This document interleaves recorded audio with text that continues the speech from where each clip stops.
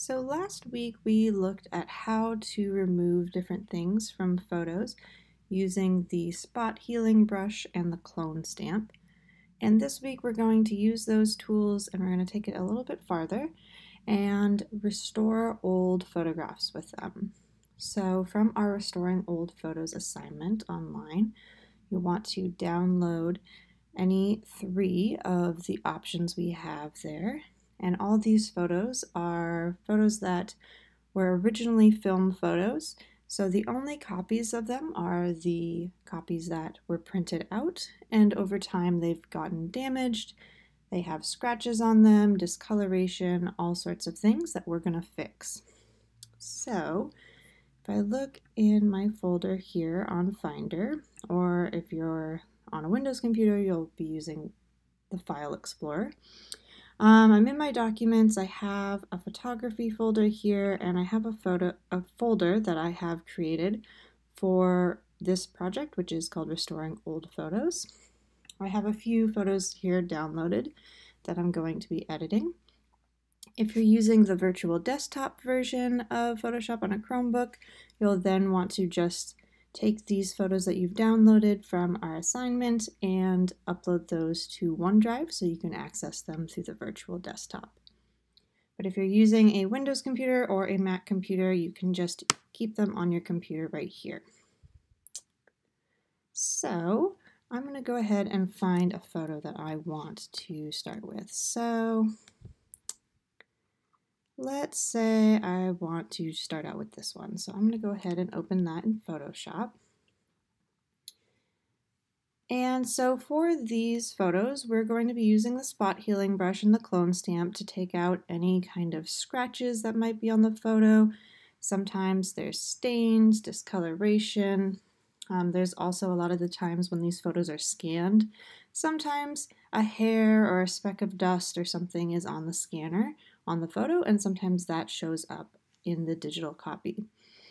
So we want to use a spot healing brush and the clone stamp to take out any of those kind of imperfections. But also a lot of photos like this have some discoloration that we can use a variety of other tools and adjustments to fix.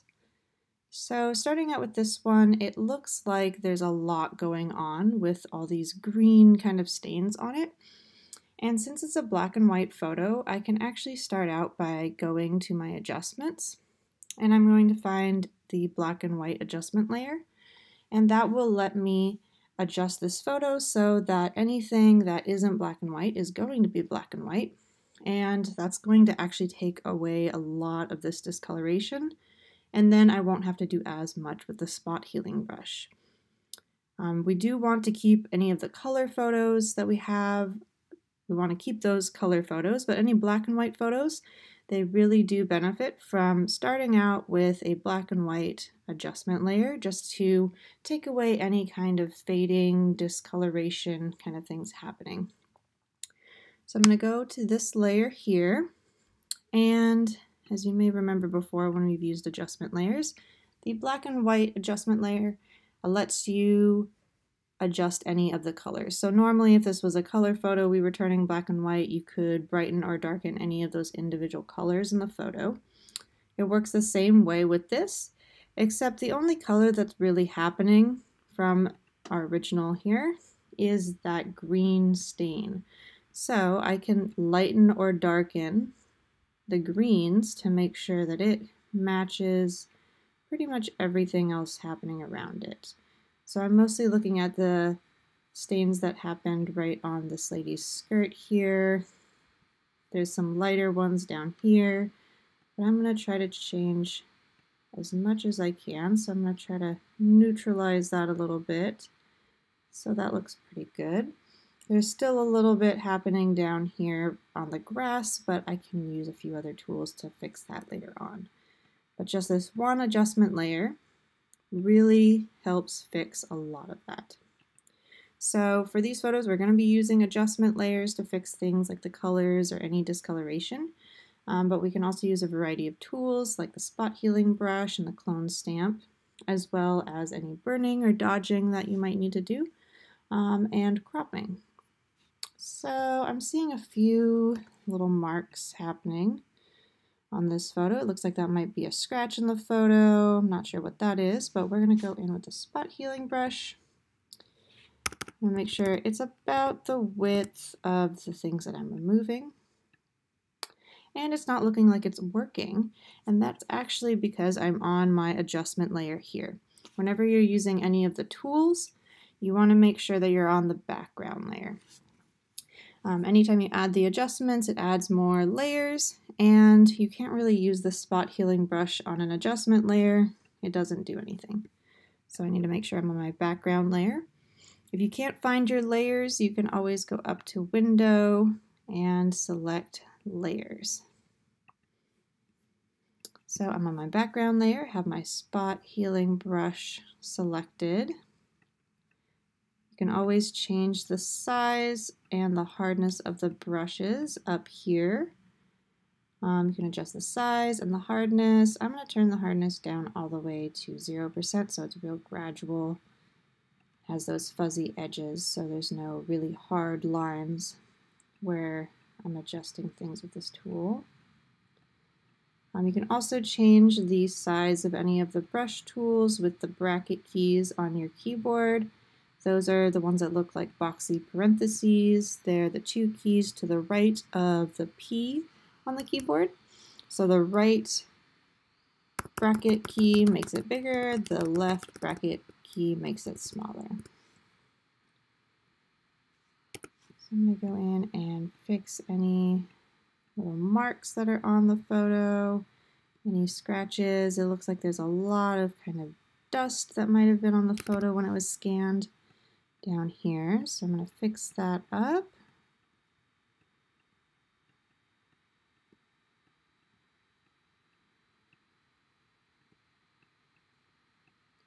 It really does help to zoom in. You can always hold down Command on a Mac computer or Control on a Windows computer or Chromebook. And when you hold down that key, you can press plus to zoom in and minus to zoom out. So this right here actually looks like it might be a hair that was stuck to the photo when it was scanned. Maybe a crack in the actual paper.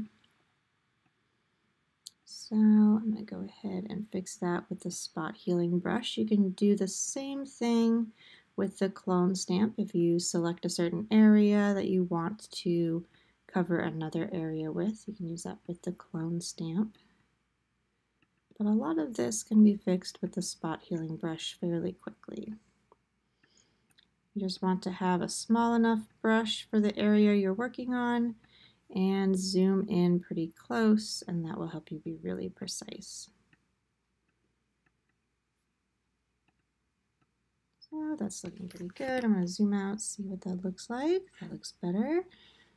I'm not quite sure if the marks on the wall here are in the actual photo or if they are marks on the printed photo, but I'm going to go in and tidy this up a little bit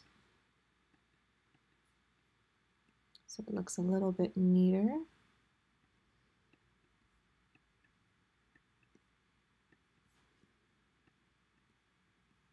So you want to just go around and remove any of that damage, any scratches, any marks, any little dust pieces that might have happened.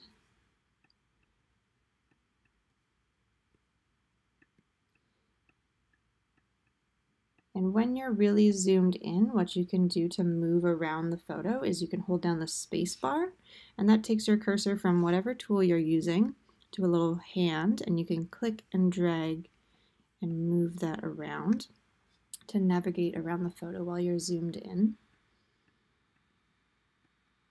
You can always get to that little hand moving tool down here on the tools, but it's real quick and easy to use the shortcut of just pressing down the keyboard and clicking and moving around the photo. So I've gotten a lot of things fixed on here, a few other marks.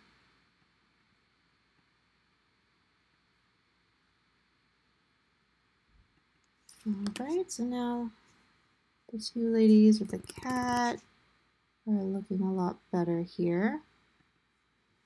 I have some really light spots down here, so I have a couple options. I'm going to go ahead and zoom into this area. And down here, there's actually a patch of grass right next to it, so I could go in with the clone stamp, and I could hold down Command or Control, oops, not Command, Option or Alt over here. Make a selection, I'm going to say right about here, so I can fill in this area with this photo. And I'm just going to fill that in.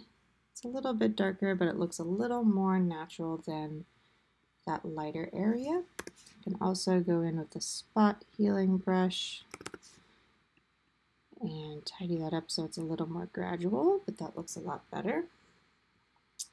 Over here I could do something similar, but I don't want to really try to clone stamp over this foot here, so I'm going to start with tidying things up a little bit with the spot healing brush.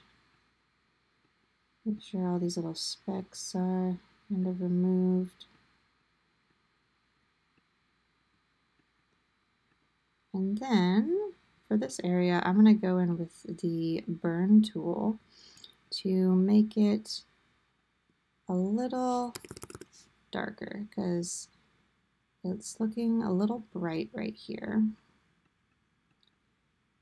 So let's see here. I'm going to go over to the burn and dodge. I'm going to make sure I have the burn tool selected. That's the one that makes it darker. I have my exposure, which is the intensity of the brush, turned down to about 8% so I can build up some really gradual layers. And my brush is looking pretty soft, so that'll be nice and gradual. I'm going to make sure I'm still in the background layer. And I'm going to start to paint on with the burn tool to darken that a little bit. I want to make sure, like in this area here, the tones are looking pretty consistent on the pant leg here. There was a little bit of some light discoloration there. And that's looking a lot better. It's looking more like the ground there.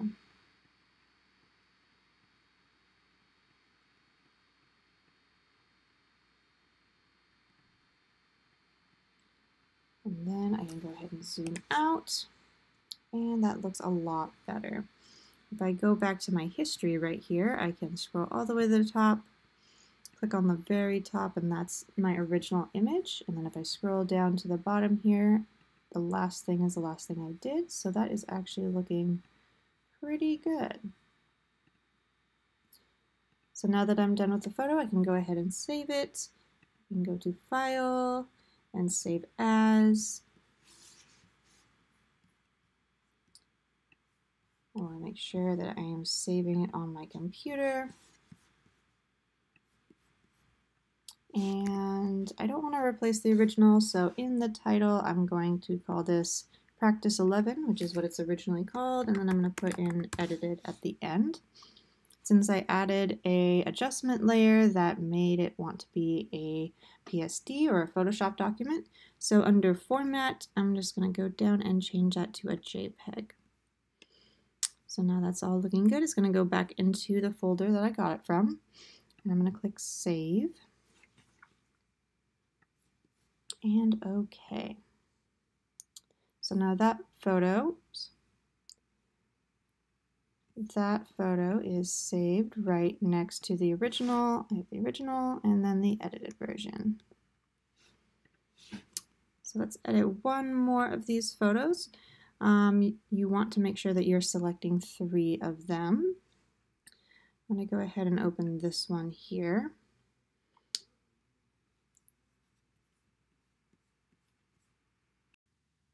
So this photo is a little bit crooked. When it was scanned, it wasn't quite lined up right, and there's a lot of information around the photo that we don't really need from when it was scanned.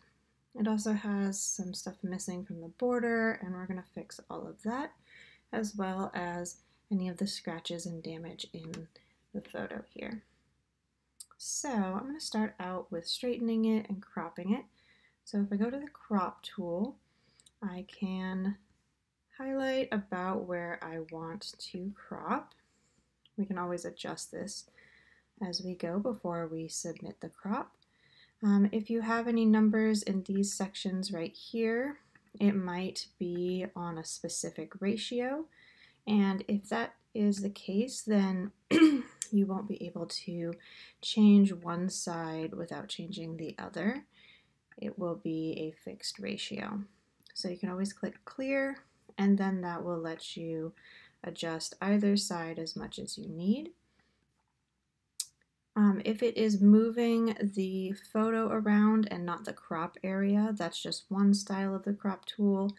If you would prefer to move the crop area around on top of the photo instead, like this one is doing, then you can go up to the settings here and click Use Classic Mode. And that's what I'm using here, where you're just moving around the area that you're cropping, you're not moving around the photo. It works the same way, it just looks a little different when you're using it.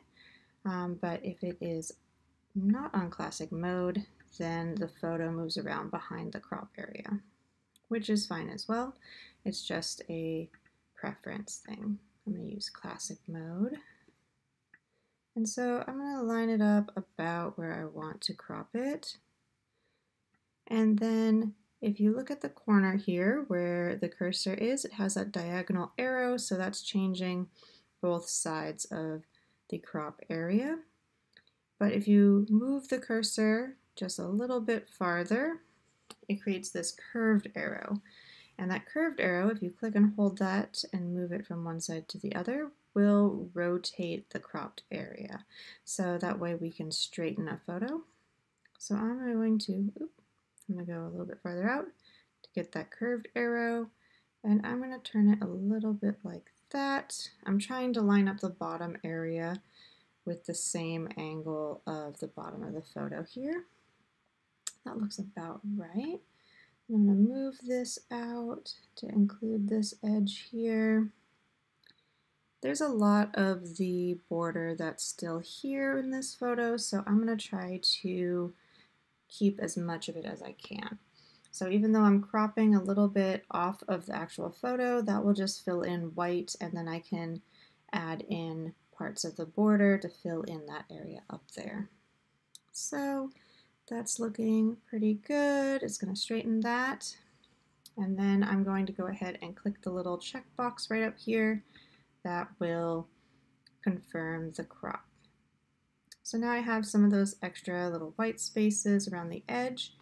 I can go ahead and use my spot healing brush to fix that up there. It's just going to fill in those spaces that I paint on with the area around it. And since the border is just this pretty consistent tan color, it will just fill in with that. I'm going to fix any kind of scratches, marks as I go.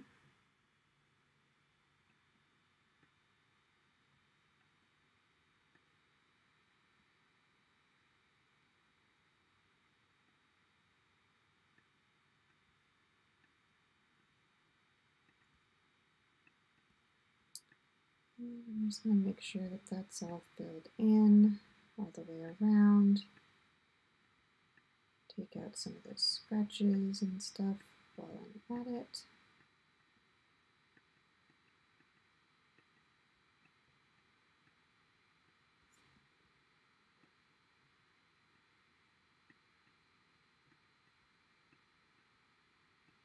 And then I can also use the clone stamp to fill in some of these larger spaces. So the spot healing brush works really well for some smaller areas like this. But then when we get to some bigger areas, it helps to use the clone stamp or a combination of the spot healing brush and the clone stamp. Remember, if anything weird starts happening, if it starts copying areas you don't want it to, you can always use Command or Control Z to undo, or simply go back in your history.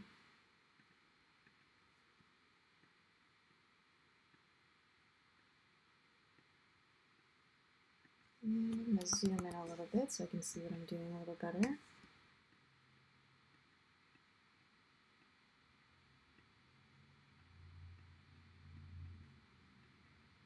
And up in the border here, there's some words written, and it looks like it's supposed to say near Tacoma, but we're missing the part of the border here where the second A in Tacoma is.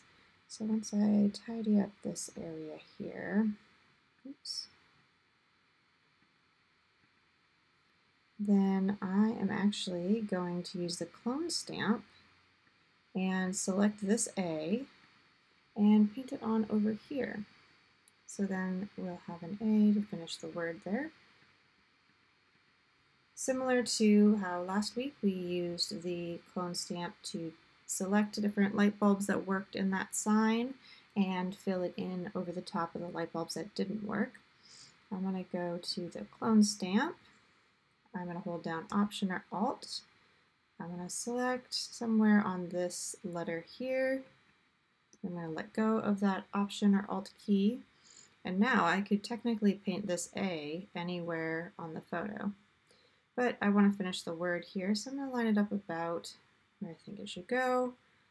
And I'm going to paint that on there. So as you're using that tool to paint that on, you can see over on the original A, it's showing you where that selection is coming from. So as you move it, it will move with you. So if I kept going, it would fill in with the other letters as well.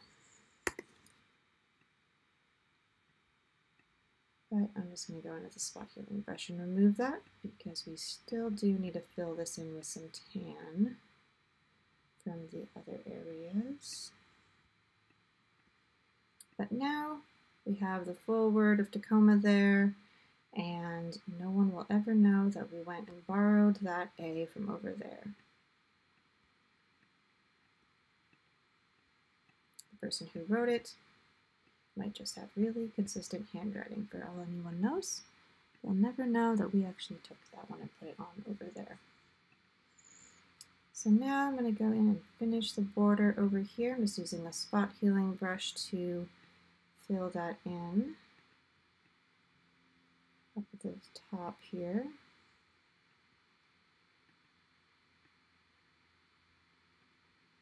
Then I can also use the clone stamp to fill in the larger areas, and that does help with the border here. So if we want to continue the border upward, what we can do is we can go to the clone stamp. I'm going to hold down Option or Alt, make a selection about right here, and then I'm going to line that up where I need it so that the border continues upward. I'm just going to fill that in there. I'm accidentally adding a little bit of tree there. Don't want that. So I'm just going to take that out with a spot healing brush, tidy things up a little bit.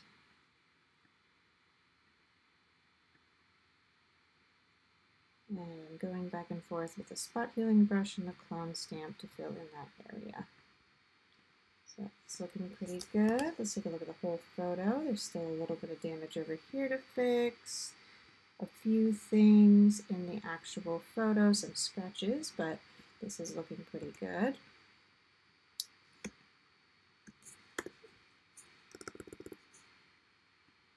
Go in and touch this stuff up here.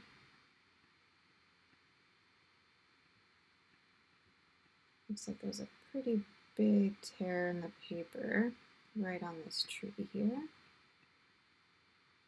And kind of a crease in the paper, so I'm going to take those out. Maybe some little specks on here we'll take out.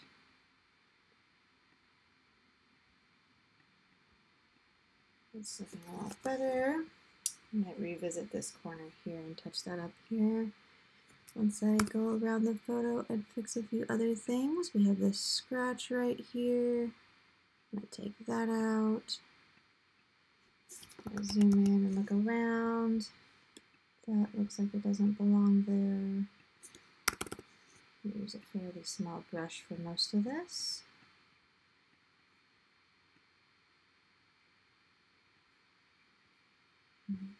Look around the photo. Not sure if that's grass or a scratch. I'm going to take that out because it's kind of distracting from the rest of the photo. Alright. It's looking a lot better. So another thing that could help this photo is it looks like it might have been a black and white photo originally, or something that's kind of brownish like this that's called sepia tone. But you can always go in with an adjustment layer. You can make it black and white, make it a little crisper.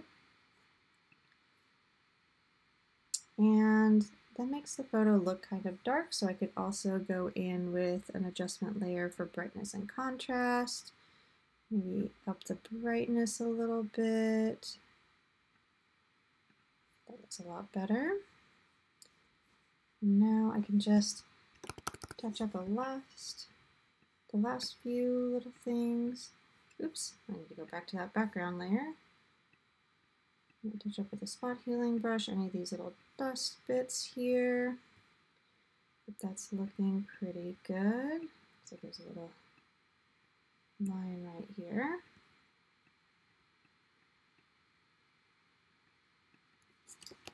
That's looking pretty good. Let's see what we can do over here. Maybe a slightly larger brush since this is a bigger area. That looks better.